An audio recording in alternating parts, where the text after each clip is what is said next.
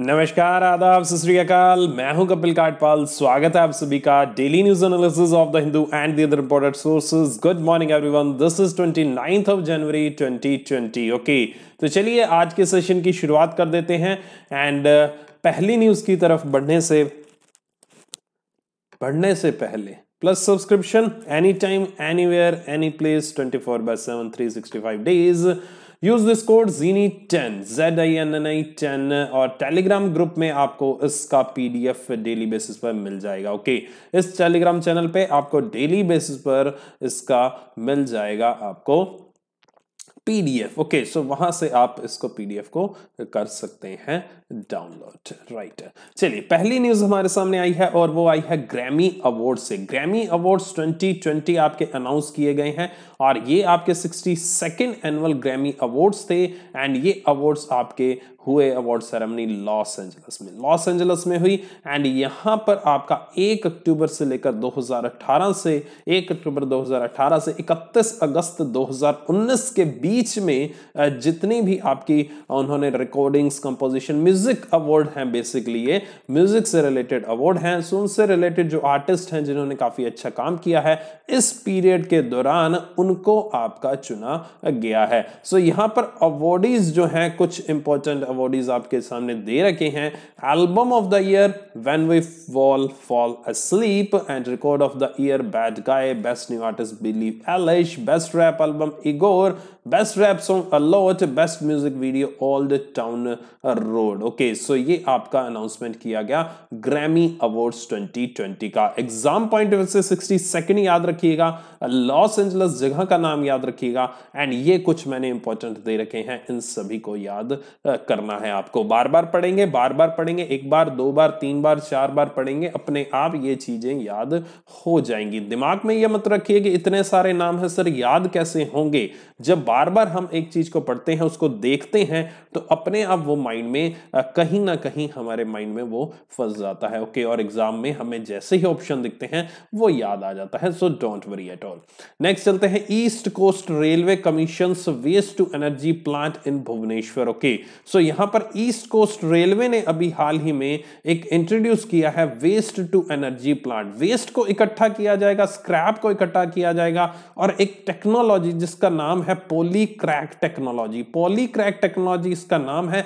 इस टेक्नोलॉजी को यूज करके आपका वेस्ट जो भी इकट्ठा किया है उसको एनर्जी में, जो कि एनर्जी यूज की जाएगी लाइट डीजल ऑयल में। Okay, so to produce light diesel oil in 24 hours, इस टेक्नोलॉजी की मदद के थ्रू ये आपका किया जाएगा और इस तरह का एनर्जी प्लांट, पहला अपने आप में ऐसा एनर्जी प्लांट आपका एस्टेब्लिश किया गया है भुवनेश्वर ओडिशा में। रेलवे बोर्ड के मेंबर राजेश अग्रवाल, इन्होंने इसको इनॉग्रेट किया है। सो एग्जाम पॉइंट ऑफ से आपको याद रखना है कहां पर किया गया first waste to energy plant, that is the Bhubaneswar Odisha में किया गया है। कौन सी टेक्नोलॉजी है? पॉलीक्रैक टेक्नोलॉजी है। क्या किया जाएगा? स्क्रैप को कन्वर्ट किया जाएगा आपका एनर्जी में, जिसके थ्रू आपका डीजल ऑयल आपका प्रोड्यूस किया जाएगा। पॉलीक्रैक टेक्नोलॉजी कैसे होती है, क्या होती है, यहां पर लिखी हुई है। जस्ट एक नॉलेज पॉइंट ऑफ से, आपके एग्जाम पॉइंट ऑफ से इतनी इंपॉर्टेंट चीज नहीं है ये, जस्ट एक नॉलेज पॉइंट ऑफ से अगर पढ़ना चाहें, अगर समझ में आता है तो वेल एंड गुड है। ठीक है, चलिए नेक्स्ट पे चलते हैं। New India cooperative bank to convert into the small finance bank. Small finance bank, उम्मीद करता हूं आपने मेरे बैंकिंग अवेयरनेस का कोर्स देख लिया होगा या फॉलो कर रहे होंगे जो अनअकैडमी प्लस पे चल रहा है। उसमें हमने अभी तो खैर नहीं किया अभी प्रेजेंट वाले में, बट पिछले कोर्सेज में हमने अच्छे समझा हुआ है स्मॉल फाइनेंस बैंक क्या होता है, क्या क्राइटेरिया है, किस तरह से उसको लाइसेंस मिलता है, क्या क्या उसमें मैंडेटरी क्लोजेस हैं। ओके, क्यों स्मॉल फाइनेंस बैंक को आपका बनाने की जरूरत पड़ी। सो अब finally new India cooperative bank ने डिसाइड किया है कि वो स्मॉल फाइनेंस बैंक के लिए लाइसेंस के लिए अप्लाई करेंगे। ओके, सो यहां पर सिंपल और सिंपल उन्होंने खुद डिसीजन लिया है, अभी ये बना नहीं है स्मॉल फाइनेंस बैंक। एग्जाम में कहीं कंफ्यूज मत होइएगा कि कोई और क्वेश्चन आए, कोई और न्यूज आ जाए जिसमें वो लिखा हो कि ये बैंक स्मॉल फाइनेंस बैंक बन चुका है और ये बैंक ने आपका डिसीजन लिया है, तो कहीं गलती से न्यू इंडिया कोऑपरेटिव बैंक मत क्लिक करके आइएगा, आंसर उसका कुछ और रहेगा। मतलब अगर इन केस कोई ऐसा ऑलरेडी कन्वर्ट हो चुका है तो ठीक है, तो कंफ्यूजन मत क्रिएट कीजिएगा। Just new India cooperative bank ने अपने आप को अपने बोर्ड मेंबर्स में डिसीजन लिया है, जो अब ये finally reserve bank of India के पास जाएगा, सेंट्रल रजिस्टर ऑफ सोसाइटीज के पास जाएगा। कोऑपरेटिव बैंक्स हमेशा इसी के पास रजिस्टर्ड होते हैं, सेंट्रल रजिस्टर ऑफ सोसाइटी के पास ये आपके रजिस्ट्रेशन होता है इनका। इन दोनों से अप्रूवल लेने के बाद ही उसको स्मॉल फाइनेंस बैंक का दर्जा दिया जाएगा, जिसके लिए उसको मिनिमम 200 करोड़ की कैपिटल की रिक्वायरमेंट है। 200 करोड़ रुपए चाहिए होता है स्मॉल फाइनेंस बैंक को एक स्टार्ट होने के लिए। 200 करोड़ की इनिशियल कैपिटल आपको प्रोवाइड होनी चाहिए। ओके, सो फिलहाल उसकी जो कैपिटल है वो 230 करोड़ है एंड इसका जो बैंक के ब्रांचेस है most of these in the Maharashtra and the Gujarat, right. चलिए नेक्स्ट पे सुभाष चंद्र बोस आपदा प्रबंधन पुरस्कार 2020 अनाउंस किए गए हैं। ओके, सो ये अवार्ड्स अनाउंस किए गए हैं, सुभाष चंद्र बोस आपदा प्रबंधन पुरस्कार 2020।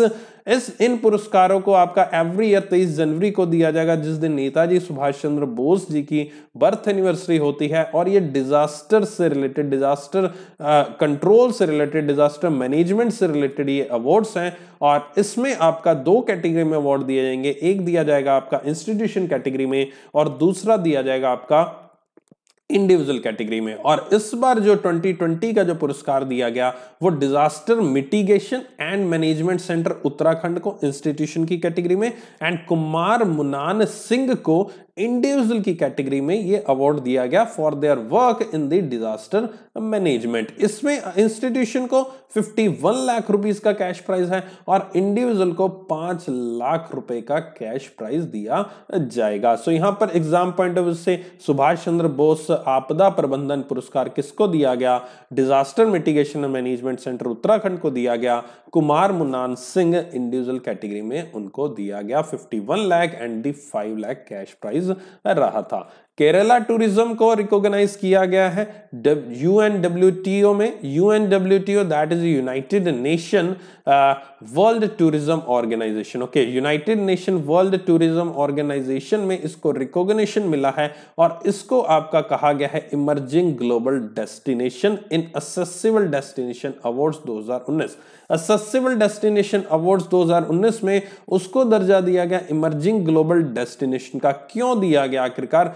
ये इसलिए दिया गया, उनका एक प्रोजेक्ट है जिसका नाम है बैरियर फ्री प्रोजेक्ट। केरला ने ये प्रोजेक्ट स्टार्ट किया था आपका बैरियर फ्री प्रोजेक्ट, जिसके तहत उन्होंने उनके यहाँ जो घूमने के लिए टूरिस्ट प्लेस है ऐसे 120 डेस्टिनेशन है अक्रॉस द स्टेट, पूरे के पूरे स्टेट में, उसको डिसेबल्ड फ्रेंडली बनाने का उन्होंने घोषणा की है। ओके, काफी हद तक ये पूरा भी कर चुके हैं। डिसेबल्ड फ्रेंडली जो डिसेबल्ड लोग होते हैं उनके लिए आपका उसको अप्रोचेबल बनाना, उनको पूरी सुविधाएं वहां पर प्रोवाइड कराना ताकि वो उस एरिया को घूम सके, ट्रैवल कर सके।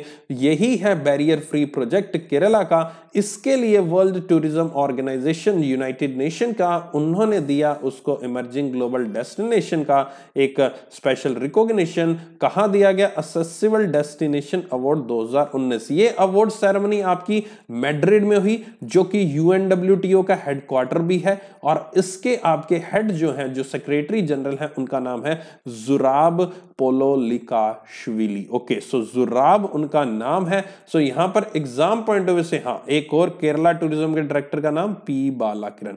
बहुत सारे क्वेश्चन इसमें से बनकर सामने आ रहे हैं। यूएनडब्ल्यूटीओ का स्टैटिक फैक्ट पूछ सकते हैं आपसे, Madrid as well as जुराब। Next question किसको दिया गया है? केरला को दिया गया है। Next question, barrier free project कौन से स्टेट का प्रोजेक्ट है?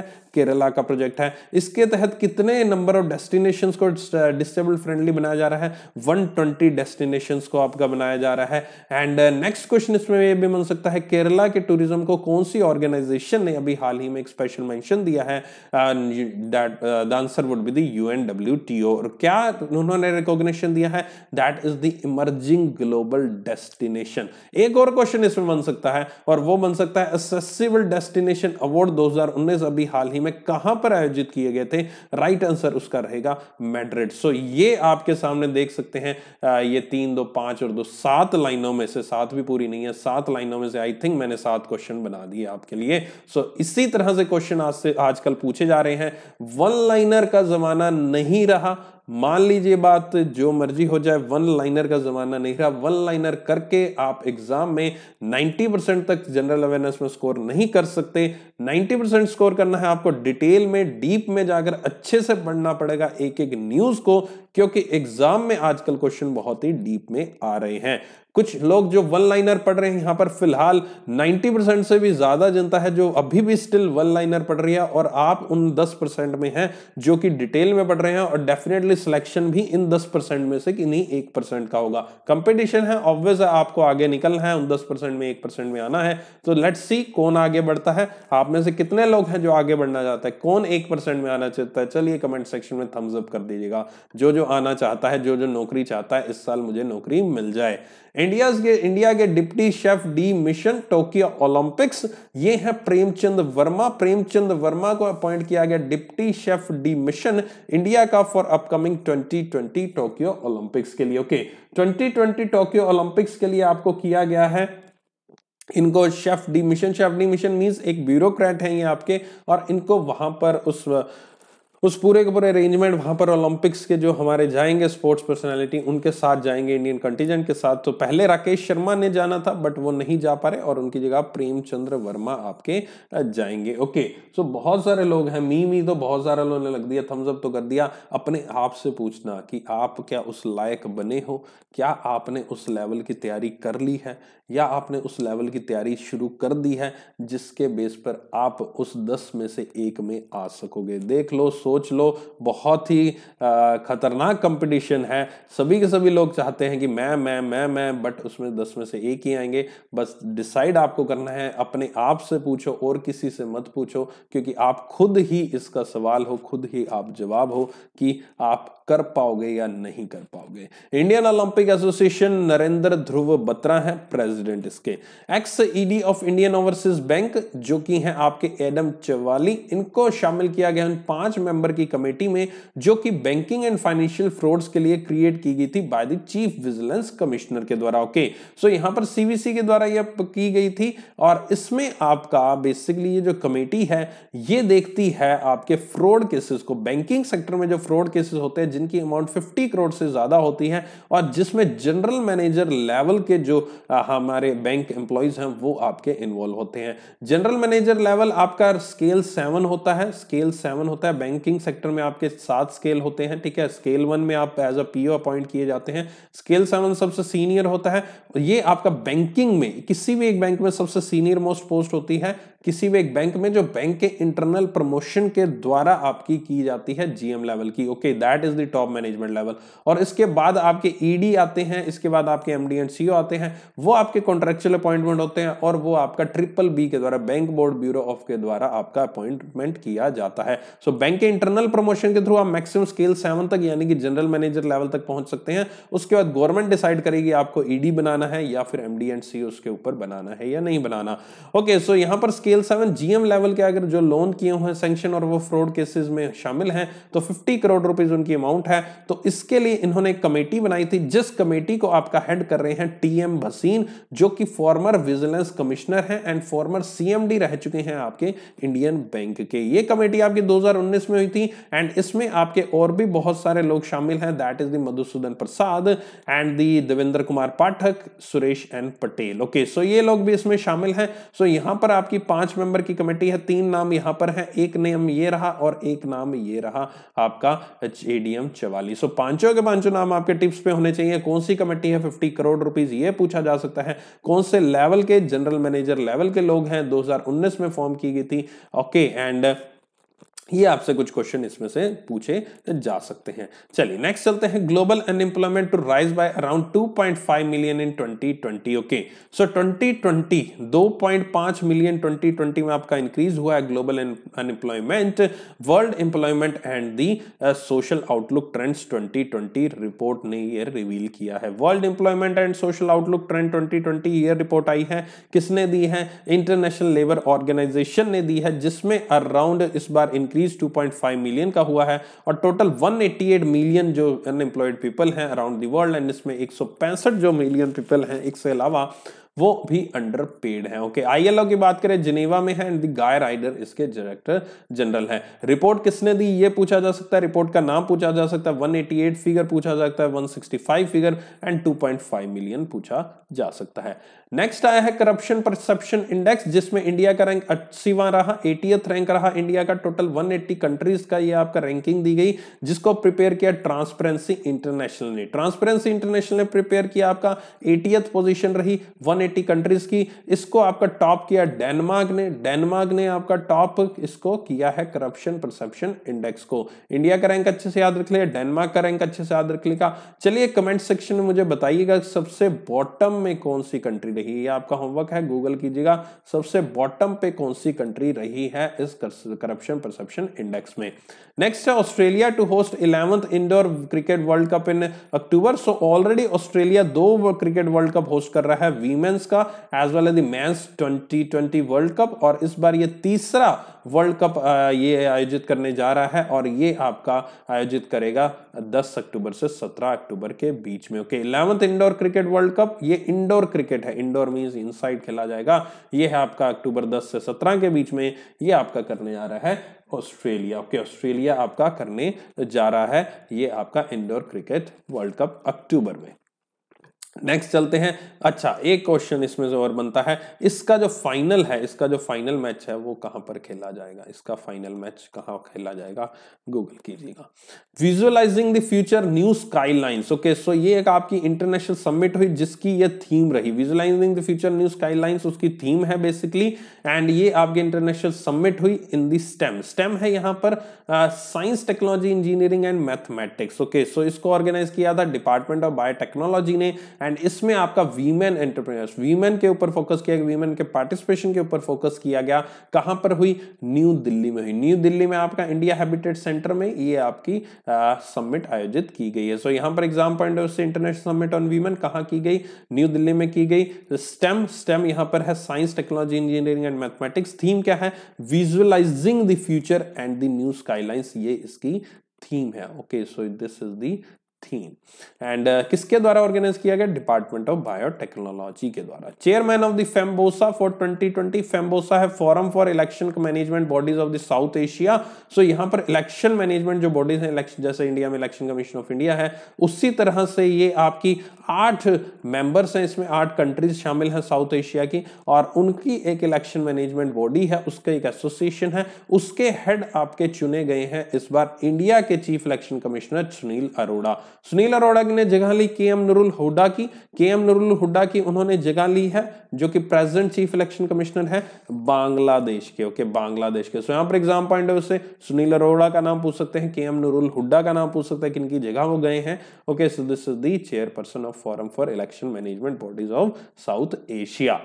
नेक्स्ट चलते हैं रिपब्लिक परेड की तरफ। रिपब्लिक परेड में पहली बार आपका स्टार्टअप इंडिया जो डिपार्टमेंट है उसके द्वारा एक झांकी दिखाई गई। इसकी थीम रही, theme rich for the sky, reach for the sky, sorry reach for the sky, ये इसकी थीम रही। एंड इसको ऑपरेट किया department of promotion of industry and internal trade के द्वारा, जो कि ministry of commerce and industry के अंडर ये काम करता है। स्टार्टअप इंडिया, इसकी फर्स्ट टाइम आपको झांकी देखने को मिली है अभी हाल ही में रिपब्लिक डे के मौके पर, राइट। नेक्स्ट चलते हैं, paperless licensing of petroleum service station launched. Okay, सो ये आपका paperless licensing department of industry and internal trade ने आपका अनाउंस किया है कि जो भी लाइसेंसिंग प्रोसेस रहेगा पेट्रोलियम सर्विस स्टेशन में, जो पेट्रोल पंप को लाइसेंस दिए जाते हैं, वो आपका पेपरलेस रहेगा। ये आपका लॉन्च किया गया है, और ये आपका इंप्लीमेंटिंग एजेंसी इसकी रहेगी petroleum and explosive safety organisation, ये इसकी आपकी इंप्लीमेंटिंग एजेंसी रहेगी, right. So this the paperless licensing of petroleum service station has been launched. सो ये आपका काम करता है DPIIT के तहत। सो यहाँ पर एग्जाम पॉइंट से पूछ सकते हैं आपके पीसो किसके तहत काम करता है, DPIIT। पीसो क्या है, petroleum and explosive safety organisation. या फिर ये भी पूछ सकते हैं अभी हाल ही में लॉन्च किया paperless licensing process petroleum service station के लिए, कौन सा डिपार्टमेंट इसमें इन्वॉल्व है, कौन सी एजेंसी इसको इंप्लीमेंट कर रही है, ये भी पूछा जा सकता है। राइट आंसर रहेगा पीसो। नेक्स्ट है WF क्लाइमेट सर्वे, एक आपका हाल ही में जो दावोस में चल रही थी मीटिंग, आपकी 50th एनुअल मीटिंग, इससे रिलेटेड हमारी न्यूज आती रहती है। सो वर्ल्ड इकोनॉमिक फोरम ने अभी हाल ही में इसी मौके पर 50वीं एनुअल मीटिंग दावोस में आपकी जो हो रही है, इससे रिलेटेड आपका क्लाइमेट एजुकेशन, कितने ज्यादा लोग अवेयर हैं, किस कंट्री में कितने लोग अवेयर हैं आपके क्लाइमेट से रिलेटेड। ओके, क्लाइमेट से कितने रिलेटेड आपके नॉलेज रखते हैं, उनको एनवायरमेंट से रिलेटेड नॉलेज है। सो इस सर्वे के अनुसार, वर्ल्ड इकोनॉमिक फोरम क्लाइमेट सर्वे के अनुसार, आपका इंडिया एंड बांग्लादेश के जो लोग हैं, आप जैसे लोग जो बहुत अच्छे अच्छे सुंदर सुंदर लोग हैं, ये बहुत ही ज्यादा नॉलेज रखते हैं अपने आसपास एनवायरमेंट की, क्लाइमेट की। They keep themselves updated about the happening of the world. But Ukraine and Russia के लोग आपके इसमें पीछे हैं, यूक्रेन एंड रशिया के लोग इसमें पीछे हैं। और फिलहाल ये आपको इंडिया बांग्लादेश याद रख ले, यूक्रेन एंड रशिया याद रख लेगा। एंड एक ये थोड़ा सा अलग है इसमें,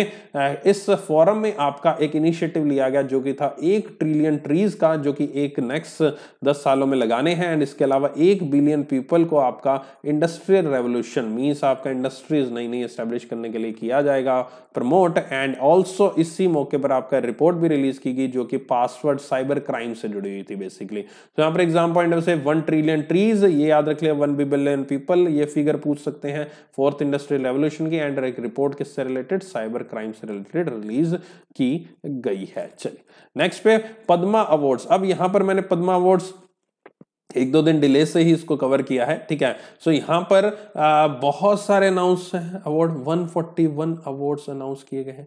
काफी कमेंट्स में मुझे मिले थे कि सर पद्मा अवार्ड्स को कैसे याद रखें। देखो अब 141 याद रखने की कोशिश तो करना मत, बिल्कुल भी, कोई भी आपको जरूरत नहीं है, और मोर ओवर करने में लग जाओगे तो याद भी नहीं होंगे, ठीक है।